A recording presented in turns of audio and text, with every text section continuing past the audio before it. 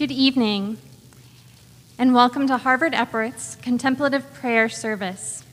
It's good to see you tonight. We ask that you keep your masks on for the entirety of our service, maintain a distance of at least 10 feet from one another, and refrain from singing or speaking aloud in the service. This service is being recorded and will be available on YouTube. However, we are not live streaming, and the pews are not within camera frame, so you will not be filmed. We do not have a bulletin tonight. We invite you to be fully present in each moment of our time together. This is a service filled with plenty of silence. Each period of silence will be bookended by the ringing of a bell. A ring will begin each period of silence and close each period of silence. We ask you adopt a posture of prayer in your hearts during these times. We recognize for many of us, this is the first time in the building in months. Please allow the space and the presence of our church family to guide and focus your attention in prayers. In short, be here. Let yourself feel what you must feel. Attune yourself to God's presence and allow this time to be a balm for your soul. Let us begin our time of prayer.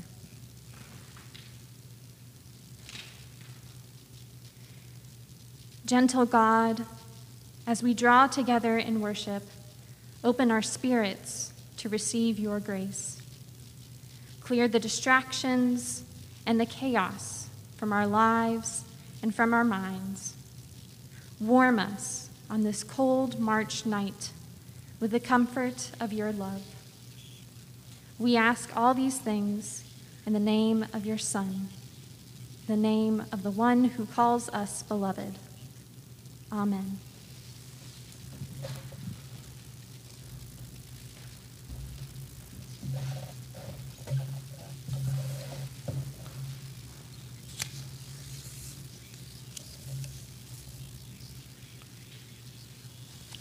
And now, as we've done before in these contemplative worship services, we'll share 3 readings from the Scriptures.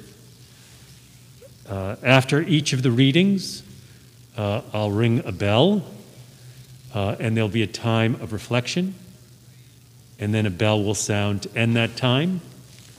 After the first 2 readings, the time of reflection will be relatively brief, 30 seconds to a minute.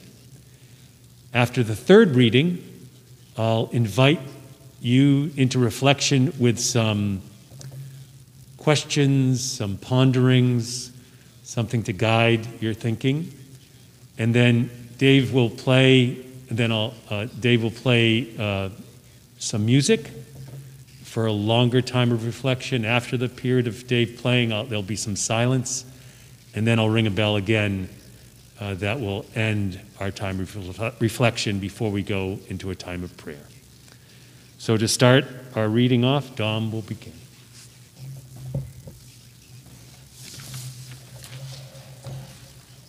Our first reading for tonight comes from Micah, chapter 6, verses 1 through 8. Hear what the Lord says. Rise, plead your case before the mountains, and let the hills hear your voice. Hear, you mountains, the controversy of the Lord, and you enduring foundations of the earth. For the Lord has a controversy with his people, and he will contend with Israel. O my people, what have I done to you? And what have I wearied you? Answer me. For I brought you up from the land of Egypt and redeemed you from the house of slavery. And I sent before you Moses, Aaron, and Miriam. O my people, remember now what King Balak of Moab devised, what Balaam son of Beor answered him, and what happened from Shittim to Gilgal, that you may know the saving acts of the Lord.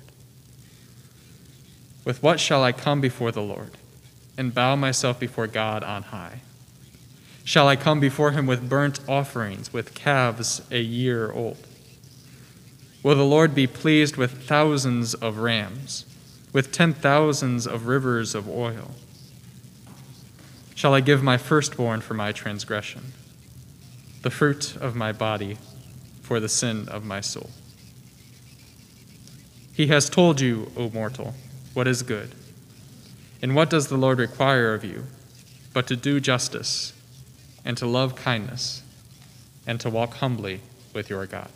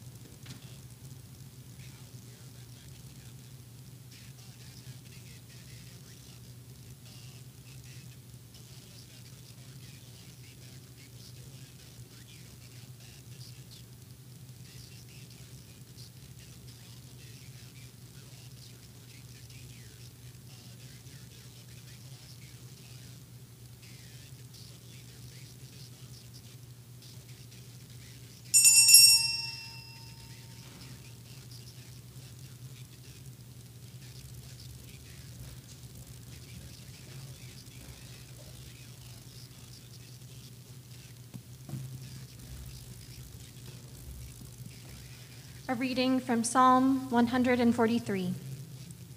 Hear my prayer, O Lord. Give ear to my supplications in your faithfulness. Answer me in your righteousness. Do not enter into judgment with your servant, for no one living is righteous before you. For the enemy has pursued me, crushing my life to the ground, making me sit in darkness like those long dead. Therefore my spirit faints within me. My heart within me is appalled. I remember the days of old. I think about all your deeds. I meditate on the works of your hands. I stretch out my hands to you. My soul thirsts for you like a parched land. Answer me quickly, O Lord. My spirit fails. Do not hide your face from me, or I shall be like those who go down to the pit. Let me hear of your steadfast love in the morning, for in you I put my trust. Teach me the way I should go, for to you I lift up my soul. Save me, O Lord, from my enemies. I have fled to you for refuge. Teach me to do your will, for you are my God. Let your good spirit lead me on a level path.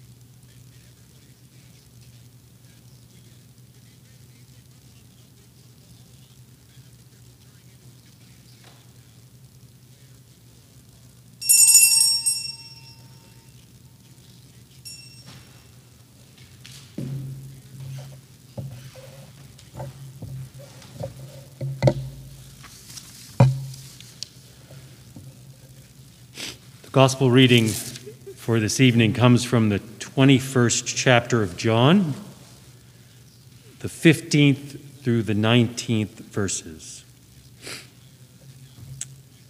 When they had finished breakfast, Jesus said to Simon Peter, "Simon, son of John, do you love me more than these?"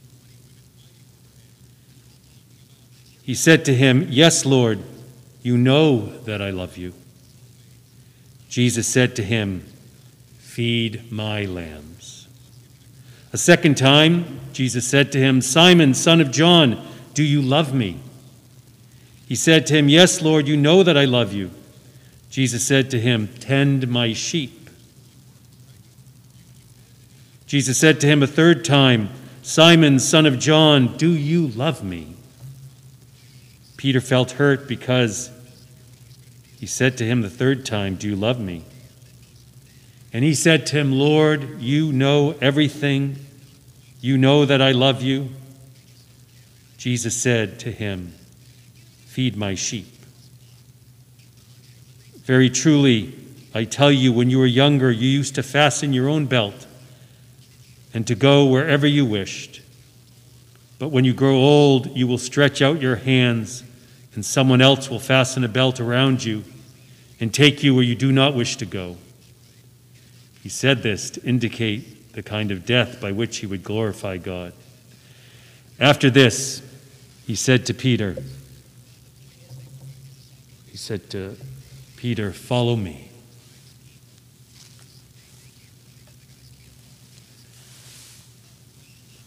We have many requirements in our life. Requirements of our time, requirements of our mind, requirements of our heart. You can probably list the requirements of your life. We have requirements as siblings. We have requirements as spouses. We have requirements as parents or as children. We have requirements in our work. We have requirements in our home. We have a lot of requirements. But today, we invite you to reflect on, what does the Lord require of you? That's a big question, because we would respond to that probably very naturally. God needs me. God requires something of me.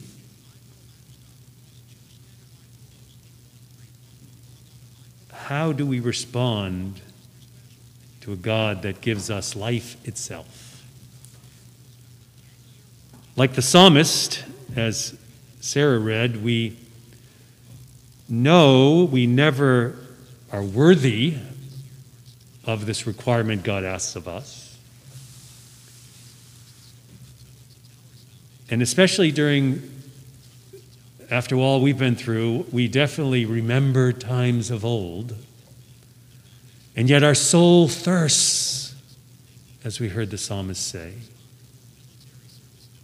Thirsts for God, to feel that redeeming power of God's steadfast love, as the psalmist said, in every morning.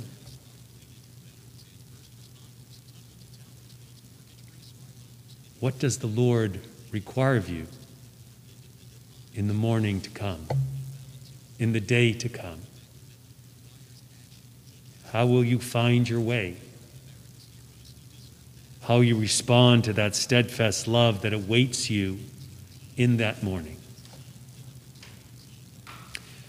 In the gospel passage, Jesus reminds Peter and us that we are called to show love to God by loving others, by tending God's sheep, by ensuring a compassionate, caring world focused on peace and justice. We invite you to reflect today, thinking about how you show love. Love of God, love of neighbor, love of self. What does the Lord require of you?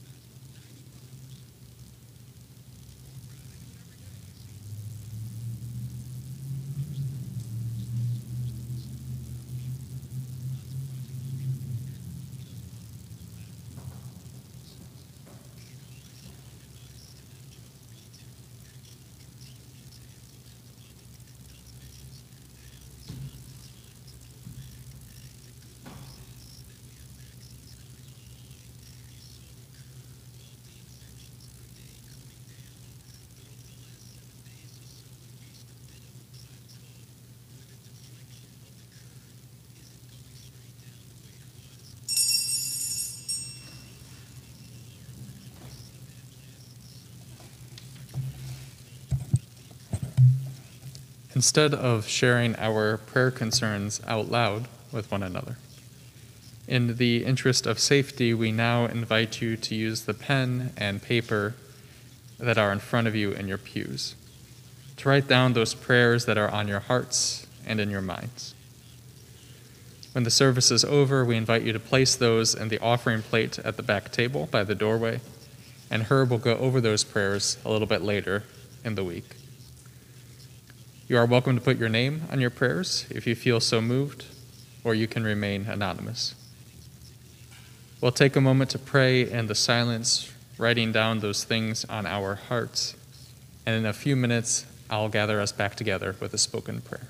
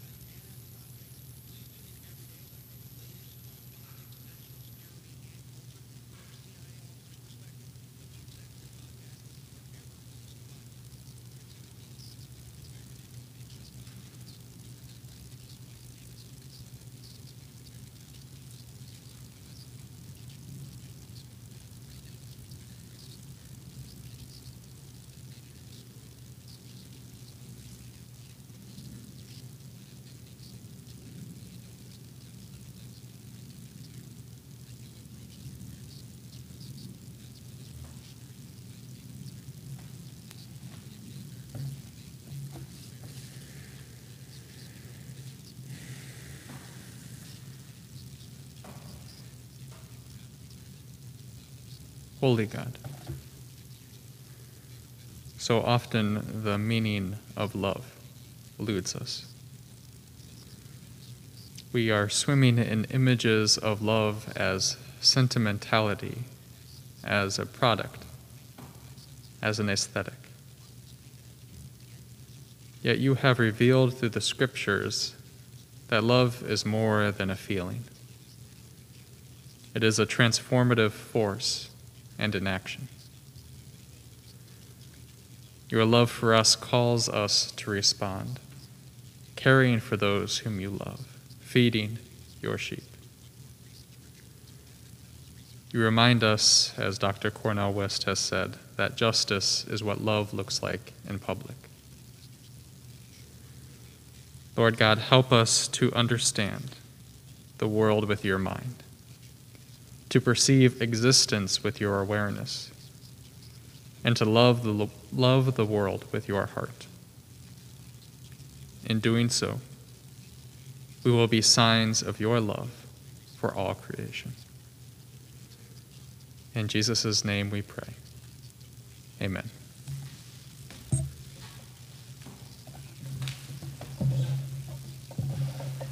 As we end this time together and head out into the night, remind you that we ask you to leave in silence. You can stay in the sanctuary for a bit as Dave plays the ending postlude, but do not congregate. We ask you to head outside just under COVID protocol. It's better to be outside, even on a cold day. So we ask you to head out there after the service when you're ready. May the peace of God, which passes all understanding, keep your hearts and your minds in the knowledge and in the love of God. And may you feel that peace and that love and that knowledge of that love always with you, knowing that God's blessing is upon you, that God's grace is for you, and that God's steadfast love holds you now and forever. Amen.